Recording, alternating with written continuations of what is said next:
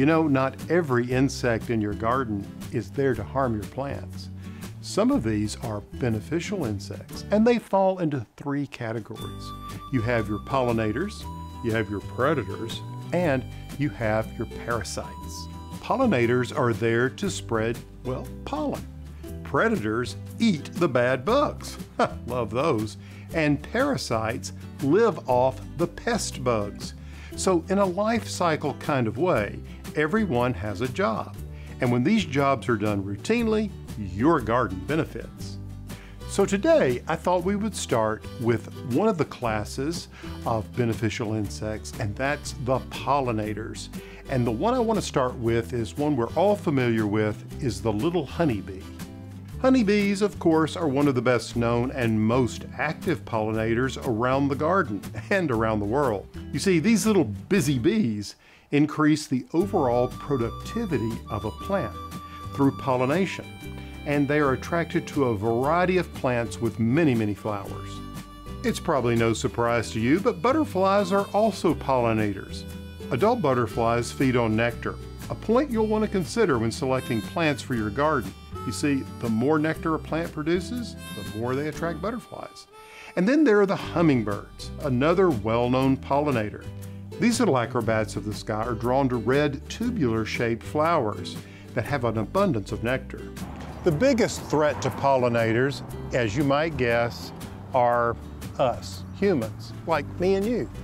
You see, what we do is we unwittingly go along and we disturb their habitat, or we use pesticides that inadvertently kill these beneficial insects.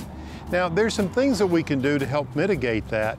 We can create pollinator gardens. No matter how large or small, you can help by planting things that attract them. Some flowers are more attractive than others. For instance, here we have pansies and violas. Beautiful, yes, but for pollinators, not so good. But tulips, one of the first things a pollinator will go after. You can see some lavender in this bed that we've used, as well as sweet alyssum, and even the blooms of flowering kale. Hey, so whenever you're thinking about growing something in your garden, be mindful of what you choose. Choose things that are both beautiful and good for you, but also good for our little pollinator buddies. To learn more about pollinators, check out the Bloom With Us Pollinator Plants playlist on my YouTube page, or log on to firstcommunity.net.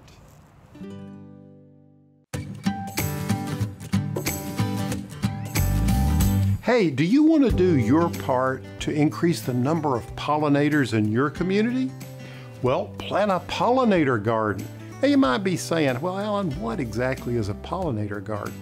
Well, it's a space that can be virtually any size, but it's packed full of plants, often very beautiful plants, that provide a food source and habitat for a wide range of pollinators. For example, bees are drawn to plants with open or flat tubular flowers with lots of pollen and nectar.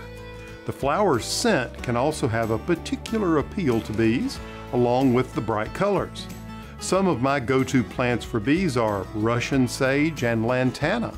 Now, when attracting butterflies, I choose nectar and pollen-rich plants like native wildflowers and old-fashioned varieties of flowering shrubs, like coneflowers or butterfly bush. I also include plants like dill, fennel, and milkweed that butterfly larvae can feed on.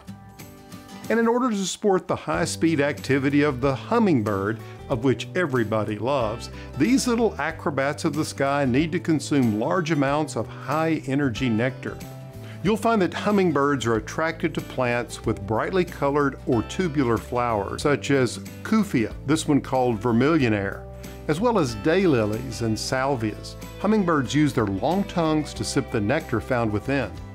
You see, the thing to keep in mind is a pollinator garden can be anywhere, like on this busy street, and they can be any size. I mean, here we have about 130 square feet on this busy corner, but they could be as small as a container on your deck or patio.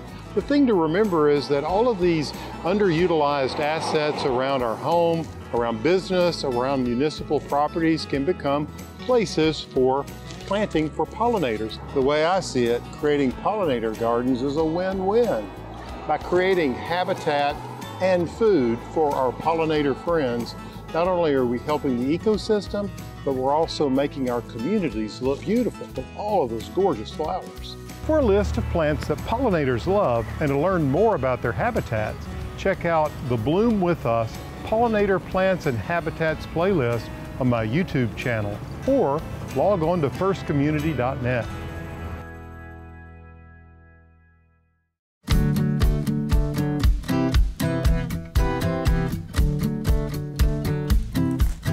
Yeah, so what do you think? I'm laying out a little pollinator garden, not a huge area, but I'm arranging the plants in a certain way. There's a process I go through. I really enjoy it. Now, if you're going to create a pollinator garden for yourself, there are 5 things I'd like for you to consider. Now, first, we need to talk about location. I want you to plant your pollinator garden in a sunny site. Insects need sun's warmth to help them stay active. Now, this can also be half-day sun, so I typically like situations where you get morning sun all the way to about full sun till 1 o'clock. That will give you enough sun for these plants to do well. Next, create a shelter from prevailing wind. Now, this isn't as complicated as you might think. Use flowering hedges or hedges of native hedgerow shrubs. These will create warm microhabitats within the garden. Hedges are better than fences at protecting gardens from the wind. Third, group your flowers of the same kind in large drifts. I like to use 3, 5, and 7 plants clustered together. Many insects can only use particular types of flowers. By planting their favorite kinds of flowers together in large groups, you make locating and exploiting that resource much easier for them. And I think, for our perspective, aesthetically, it makes it a much more visually compelling composition. Fourth, plant a succession of flowers throughout the whole growing season. This is especially true in areas where you have long growing seasons. Some types of pollinating insects manage to breed 2 or more generations in a season, but they need pollen or nectar from early spring until autumn in order for this to occur successfully. Finally, but certainly not the least consideration, is to minimize or eliminate the use of pesticides. You hear me say this all the time. You see, if insect pests such as aphids become a problem, there are well-known organic methods to control them. One is just to spray them off with a garden hose. In a nature-friendly garden, such pests are rarely a problem anyway, as they tend to be controlled by birds and other natural predators such as beneficial insects. So how about let's take a look at some of these principles at work. Here in this small bed, you can see it's in full sun, right? And it's protected from the wind. We've got this big building here which helps shield from big wafts of wind that will blow the pollinators off course. Secondly, we've grouped the plants together. So there's a lot of one thing in here. You can see the lavenders all grouped together. Also the flowering cabbages and kales. They add beauty, visual impact, but they also attract lots of pollinators. The fourth thing I want you to think about is the succession of bloom. We've got shrubs in here in the way of abelias, which will bloom a little later in the summer. But then we also have the lavender coming on as the alyssum begins to finish up.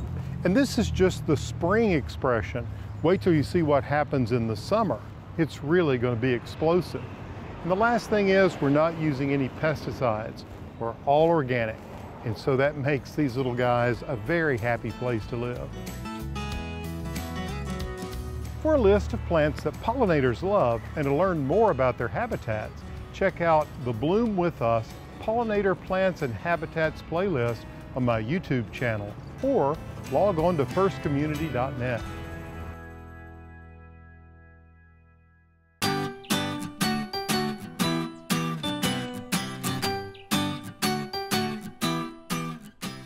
So you've planted your pollinator garden. That's terrific, and congratulations, and a big thank you for helping support our pollinator population. All right, how about a few tips on how to make that pollinator garden thrive? When the plants thrive, the pollinators thrive. So let's start with watering. When it comes to watering, the key is consistency. You never want flower beds or containers to dry out completely. This can be tough on your plants, particularly the young ones. They rarely recover. One of my favorite ways to water is to use a soaker hose. It deep soaks the ground, which encourages a deep root system and a stronger plant. Then I just put a layer of mulch around them to help hold the moisture in. Now, another way to keep your flowers blooming longer is to remove spent blossoms. If this seems like too much work, look for varieties of plants that are self-cleaning, which means the dead blossoms will just fall off on their own. It's also important to remember to feed your plants. That nutrition is what's going to bring forth all of those beautiful blooms. The better you feed them, the better the soil is, well, the more flower power you're going to get, and that's going to make your pollinators very happy. What I like to use is an organic fertilizer, one that is a slow release, or you can just apply the fertilizer in dilute amounts on a regular basis. This granular fertilizer can be applied just twice a year, and it seems to do the trick. What I like about organic fertilizers is they actually help you build the soil.